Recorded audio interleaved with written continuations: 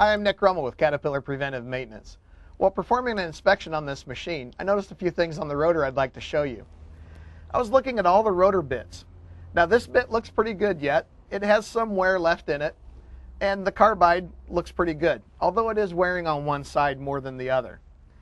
This bit, on the other hand, is new. Now, I don't know whether this bit had fallen out or if it was wore down, much like this one.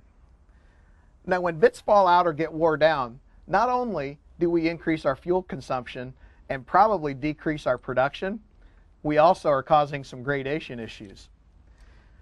Now, this bit holder, as you can see, is wore down. This likely will not hold the bit very securely.